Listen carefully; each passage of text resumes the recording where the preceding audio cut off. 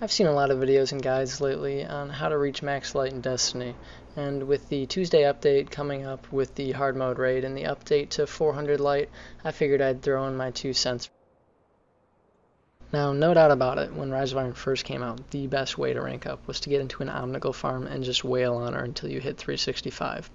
But Destiny's drops are always changing as Bungie updates the game, and in the most recent weekly update, Bungie detailed exactly how the update is going to affect the light level drops this coming Tuesday. Now, if you'd like to pause at any time and read more fully, you can, but the big things to take away are that blue engrams are going to drop to 365, purples at 385, and exotics at 400. If you'd like to see how activities are changed, you can just pause right now.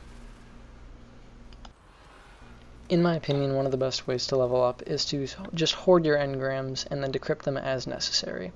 And the easiest way to get legendary engrams for me was to do the daily public events on each character. I would get anywhere from 1 to 2 engrams per character, and then some blues thrown in there as well with motes of lights and legendary marks, which we'll need later.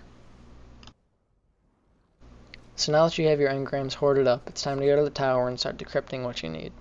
Now, the whole idea about this is using your engrams as wisely as you can to get the most out of them. So you want to be your max possible level whenever you decrypt an engram.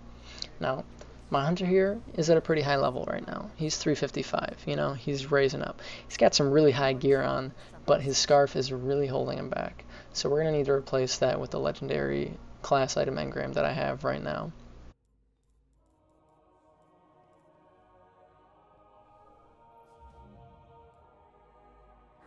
If I could use it, I would keep it.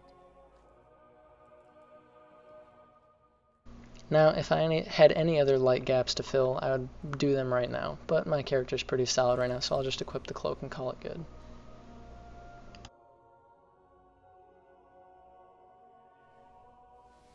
So here we are at the Iron Temple. I finished all of my weekly activities, my raids, my nightfalls, everything, and I'm done on my hunter. I'm ready to switch over to my warlock.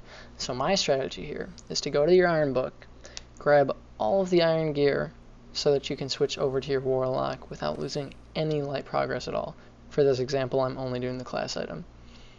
Once you have all of the gear open, what you're going to do is you're going to put the highest gear from your character into the Days of Iron gear for the next character that you're going to play on. So right now, I'm just going to get rid of the hunter armor and the titan armor and put that new cloak that I just got into this warlock bond so that my warlock can be a higher level when I'm playing on it. That way, when I'm doing its weekly events, such as the raid, the nightfall, etc., everything that drops is going to be that much higher, and then I can proceed onto my Titan and do the exact same thing. I hope my little video helped you guys out and helped you guys to hit rank 400 as fast as you can. And this is my first ever video, so if you guys have any suggestions or anything for me, I'd really appreciate them. And I hope to see you guys in the next video. See you.